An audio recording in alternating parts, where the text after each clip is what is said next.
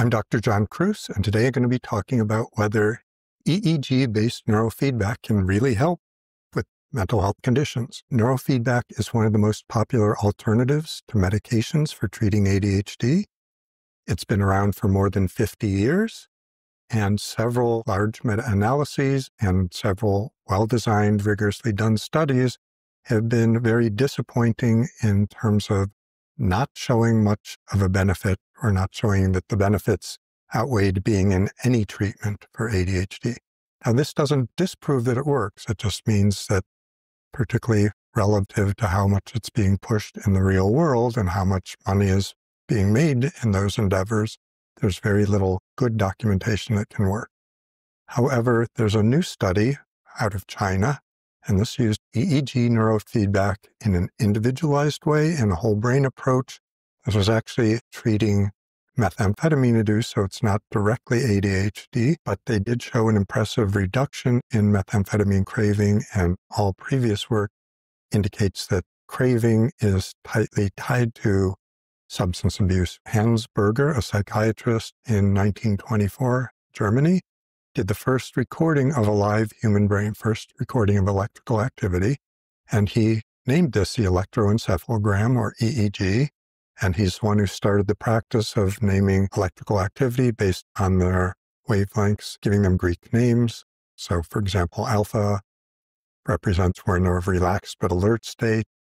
I do have more detailed discussion of EEG and brainwaves in a video on gamma oscillations, and neurofeedback means that you are presenting some measure of the brain's activity in real time to an individual, usually displayed in some graphic format. These days it's on a computer screen. It might be a rocket ship that condenses the information in it. It might be graphs or pictures. It might be some other animated cartoon.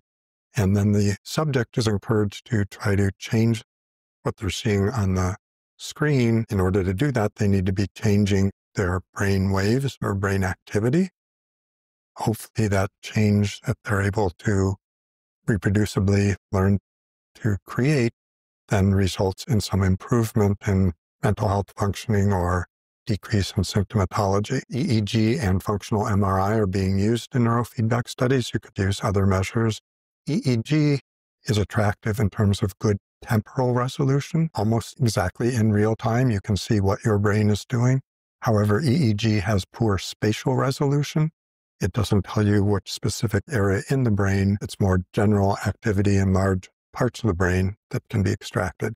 In contrast, functional MRI has much better spatial resolution, but it's a little slower. So if you're studying brain activity that happens very quickly or is very brief, then it's harder to do. It wasn't until the 1960s that there was actually widespread acceptance that any kind of neurofeedback based on EEG could even work. So again, there were some studies going back to the mid-30s, but people were sort of incredulous that anyone could actually learn to change their own brain electrical activity. 3 general types of protocols were developed. One was getting people to alter the relative ratio of theta waves to beta waves. That's called TBR, theta-beta ratio. Another general protocol involved looking at the sensorimotor strip and trying to decrease activity in that region.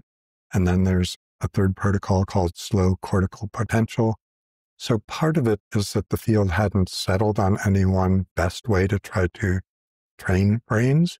And secondly, that each individual clinician or clinic or clinician in a clinic often had their own ideas about what would be most effective or most useful. Even though there's standardized placements of the EEG electrodes, that is assuming that everyone's skull correlates very clearly with the underlying brain structures beneath it. There was a very well done, rigorously conducted large study the very end of 2022 that came out. That study failed to find any clear benefit for ADHD, and it actually was accompanied by an editorial suggesting that we should just stop doing these studies and stop offering this as a treatment, since dozens of studies had failed to show much of an impact.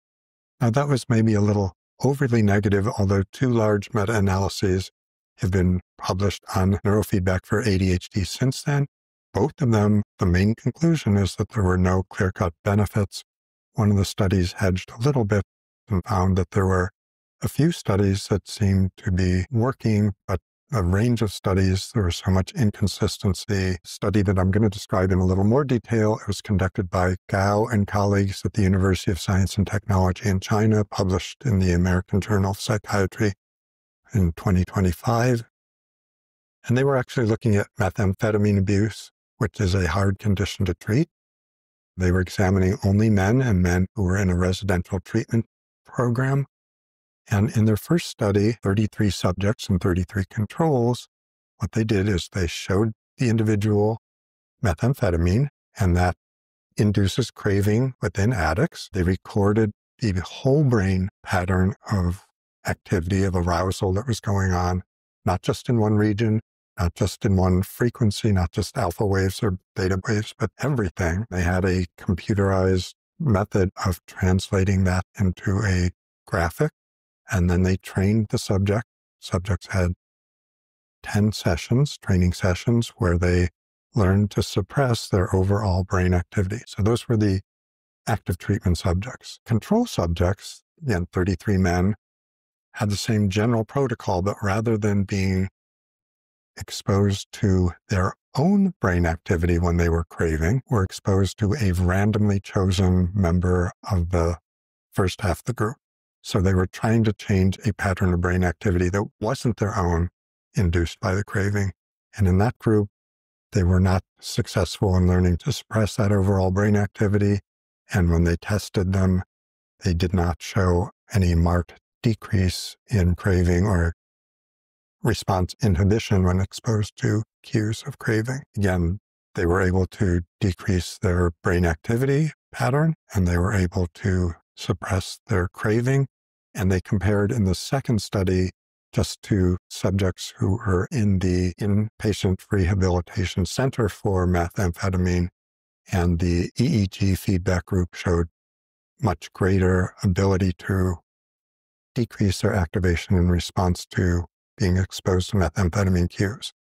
Now, it should be pointed out the results don't show real-world activity, so it doesn't say, did they actually go on to abuse less or have fewer addictive behaviors, fewer days, lower dosages in the real world after they left the treatment program. But again, all previous work shows that a very strong predictor of going and continuing a methamphetamine addiction is showing a craving response and not being able to resist that when exposed to cues. So that's supporting that this is not just a fluke. Again, they did 2 separate studies within the one publication, but the same group had used the same technique for nicotine addiction. And given that nicotine addiction may be using some of the same patterns of circuitry, but also almost certainly is using some different brain circuitry, that's reassuring that they're really onto something. And they also cited previous work, particularly looking at EEG neurofeedback for treating depression. And in those depression studies, the best predictor of improvement was actually a whole brain pattern of brain activity, rather than the specific area that the group was trying to train or change with their EEG neurofeedback. Individualizing treatment for each specific patient. Maybe we are really getting into an era of specialized treatment, of individualized treatment, of not treating everyone like they're the same. And that the whole brain pattern was more critically important than what we designated or thought were the important networks or circuitry for that problem.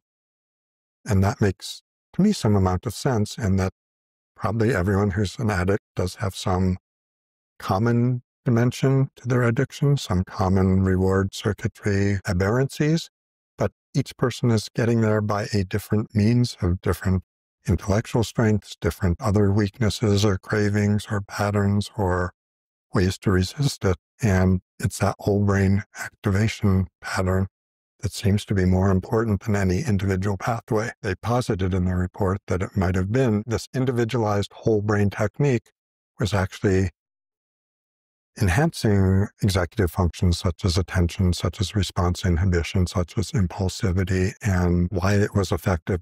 That's a hypothesis that needs to be tested, but if so, then that clearly has direct implications for neurofeedback, EEG, for ADHD. Interesting thing is that some of this research is actually going against a modern phenomenon. So in the last 2 or 3 years, there are more than a dozen devices on the market of do-it-yourself at home neurofeedback using EEG principles. And why I say it goes against it, most of these home use devices are using a very standardized feedback system. So they're either looking at one specific area of the brain, or they're looking at usually beta and theta waves and trying to change the ratio of those. So they've tried to standardize it, so they can sell it to everyone, but that might be exactly the direction that's going to be least productive or helpful overall. That's all. Stay healthy, stay happy.